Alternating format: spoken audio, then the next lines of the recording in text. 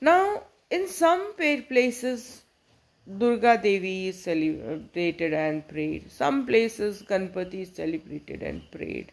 Some places, only Durga Ma, along with her lioness, that is her savari, means of transportation.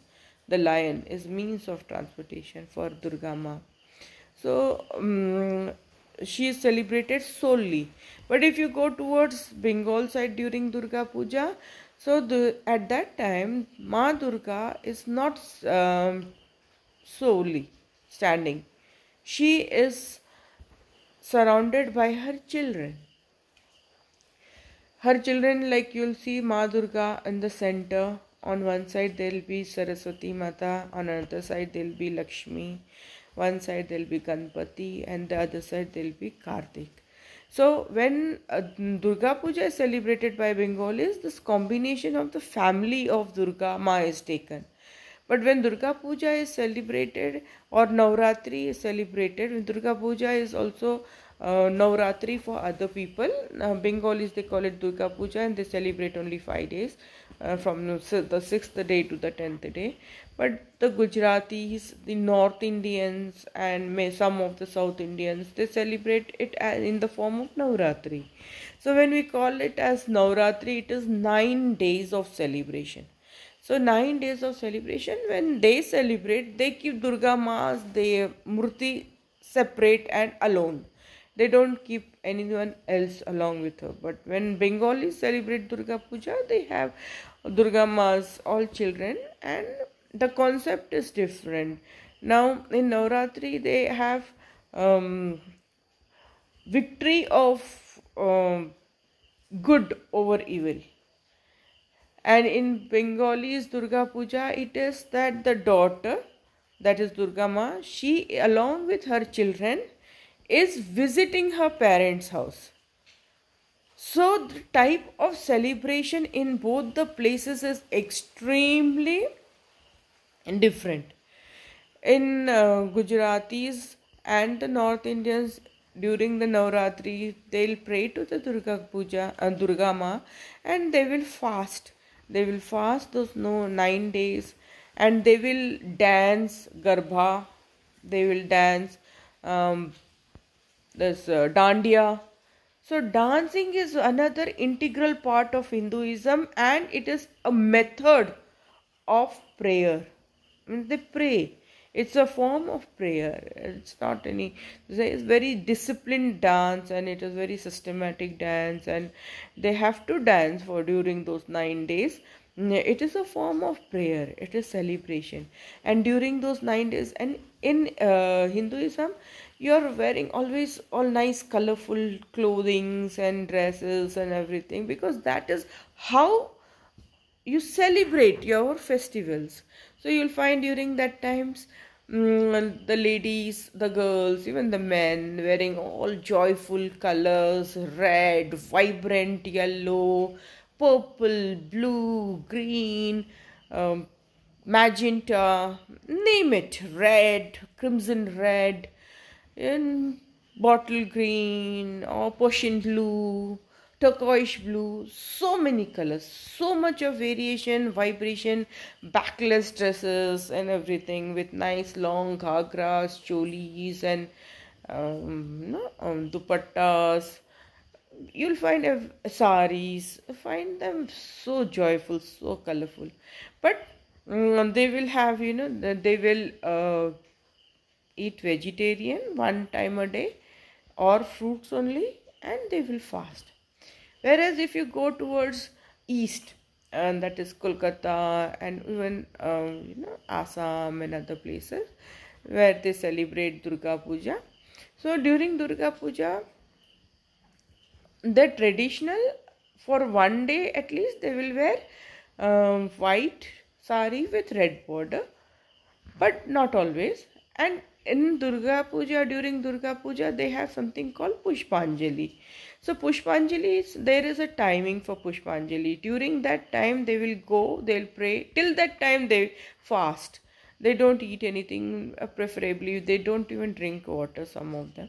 there till the Pushpanjali is over. So once the Pushpanjali is over, after that they will break their fast using this prasad that they get after giving the Pushpanjali, and they are immediately after that they can eat anything whatever is required, because it is a time of being very joyful. It's a time for being very happy. It is celebration and all. So you'll find the Bengalis, they will cook the best of the fishes at that time, all prawn and ilish, and you'll find rahu, and find katla, every one of them. Then there'll be kosha mangsho. Kosha mangsho means mutton which is dried in dry cooked and in lots of nice spices and everything. Kosha mangsho with luchi. Luchi is a form of puri, and but it is little different puri. It is not the puri that North Indians or other people make. It is puri where you'll have little bit of wheat flour along with maida. Again, maida is also extracted from wheat only, but it is the finer form, and there'll be lot of some ghee and everything put in that, and it melts in the mouth.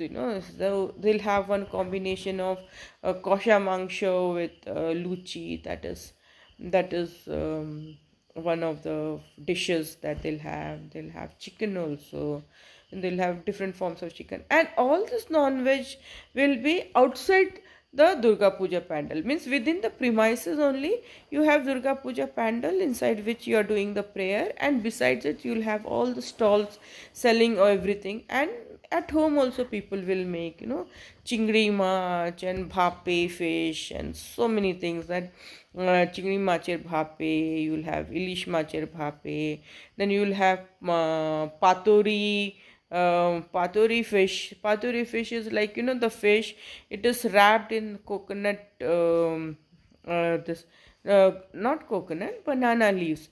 This it fish is they are marinated nicely with masala. Then they are wrapped in the banana leaves, and then they are steamed in that banana leaf, in that is, and they'll sell that patori. Or you even at home people make that patori. Then you'll have potol, and you'll have so much paesh and so many varieties, and so many varieties of delicious food. So if anybody really want to know what is Bengali food, no, they must definitely attend Durga Puja. During Durga Puja you will get hundreds and thousands of variety of veg, non-veg dishes, and made cooked in different forms. It is not that you just cook in a pan or cook in a kadai. No, you will have it in so many forms. So and during Durga Puja again you will find different forms of dance. There is dhaki dance. Dhaki dance is all that one dhak is there. Dhak is a form of drum only. So they'll have dhaki dance. They'll have dhunuchi dance. Dhunuchi dances.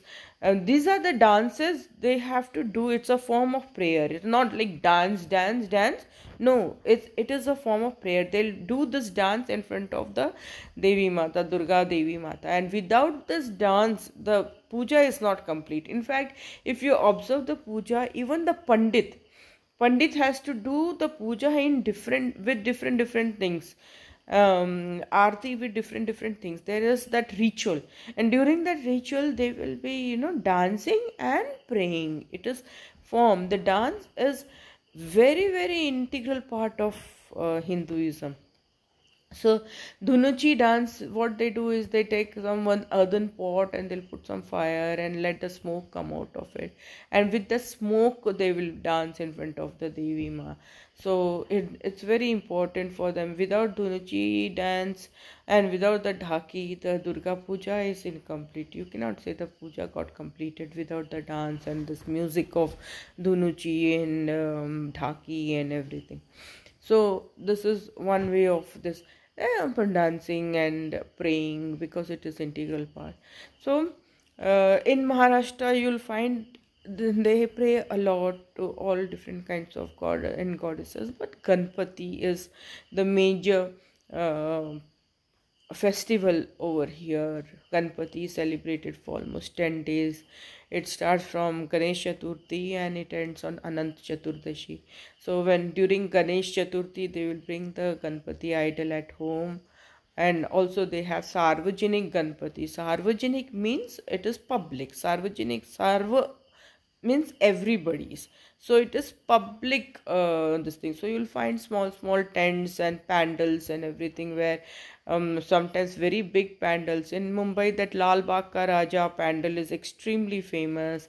In Pune, Dagdu Teli pandal of Ganpati is extremely famous. Like that, there are many famous Ganpati pandals. And even the societies and all, they will make one common Ganpati pandal, and they will bring Ganpati and they'll put, and along with that, even inside the house they will be keeping the Ganpati idol, and they will pray for the Ganpati.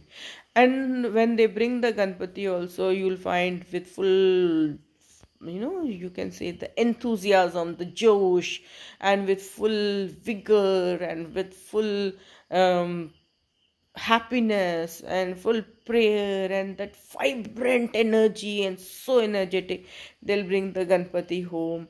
Or for the pandals they will bring, when they put in the pandal, there are normally two Ganpatis. One will be the huge big Ganpati, so that everybody, public and all, are able to see, but it is difficult to pray such a big idol. So similar type of one small idol they'll bring and they'll keep down.